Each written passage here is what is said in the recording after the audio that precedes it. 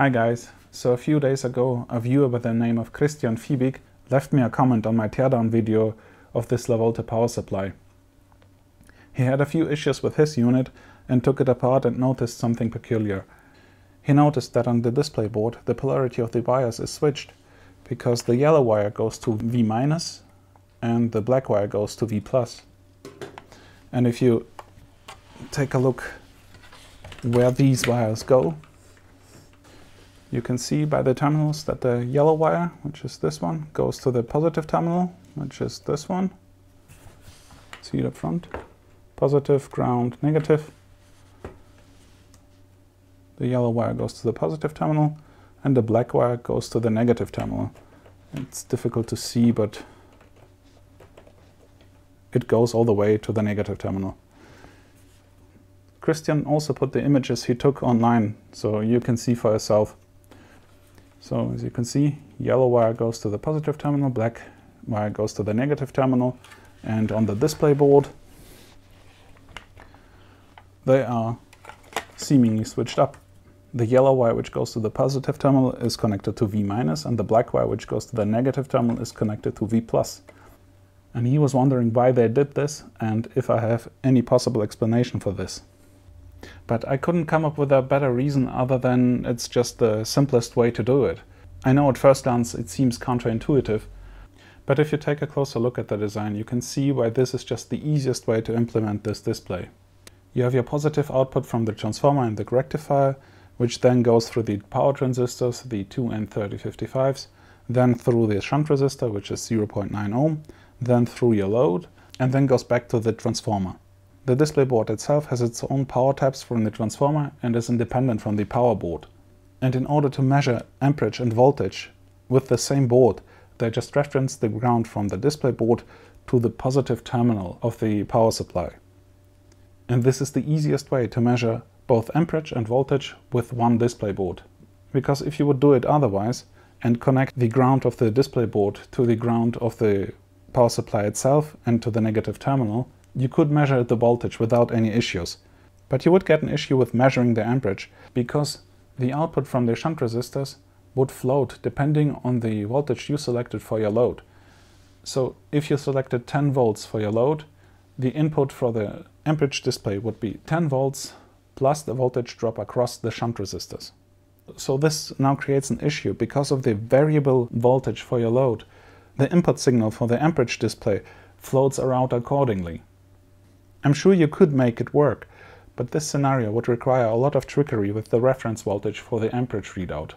So connecting the ground of the display board to the positive terminal of the power supply solves this issue.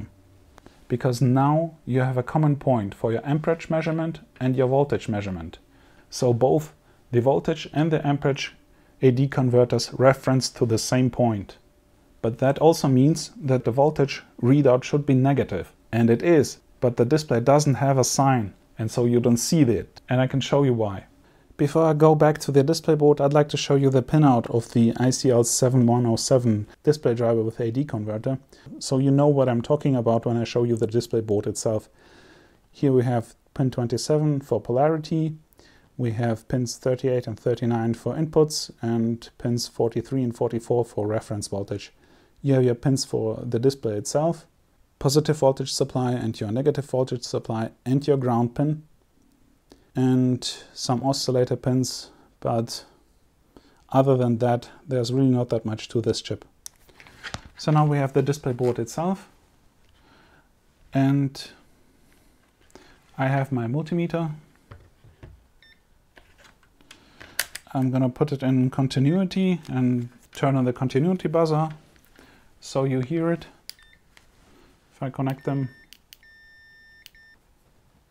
So now this is pin 38, input low, which is connected to ground, as you can hear.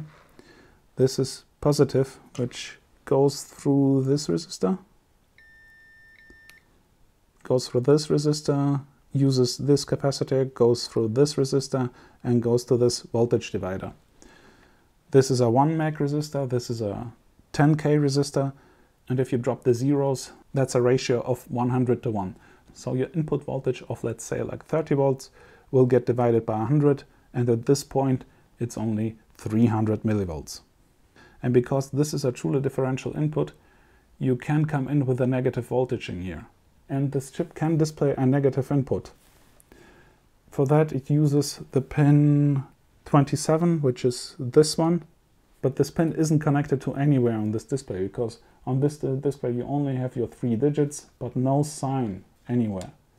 So even though this might measure minus 30 volts, it only displays the 30 volts because it can't display the sign. And this is possible because the 7107 has a truly differential input like any other op-amp, and this chip does of course need a negative voltage supply.